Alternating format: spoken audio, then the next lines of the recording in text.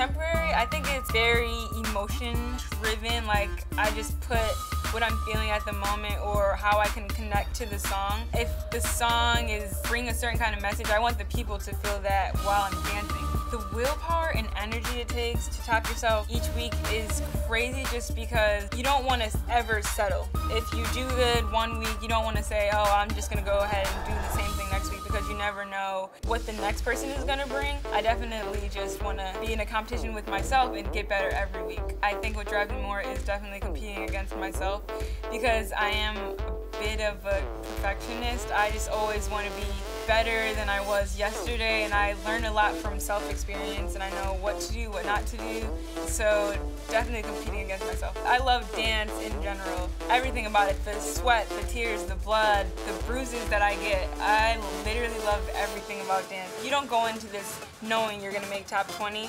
but now that I'm here, it's like I can do anything.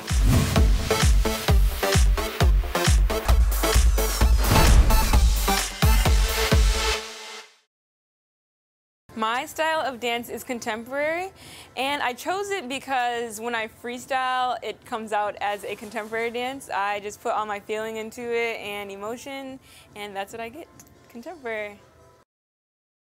To be in the top 20, it means everything to me. I'm hoping to get so much out of this. I've always dreamt of it. I've never thought I would actually be here, and to be here, it's crazy. I'm excited. For me, it's like expressing myself, just because I'm really a quiet person. I kind of keep to myself, and you know, I don't talk a lot and everything, but for me, that's where when I dance, I speak through that. So it's expressing myself. The dream that brought me to do the show was, I've always wanted to try out ever since I was watching it, but I think just telling myself I don't have anything to lose. Like, this can open up so many doors for me. I mean, you don't go into this knowing you're gonna make top 20, but now that I'm here, it's like I can do anything. Like, I feel just really proud of myself. So far, my most memorable moment of auditions would probably be Vegas, just because not knowing if you're gonna make it to the next round and everything, it's the adrenaline and the excitement and just the stress, all of that it was a lot, but I learned a lot from it, like about myself and personally and as a dancer, so I think that's most memorable.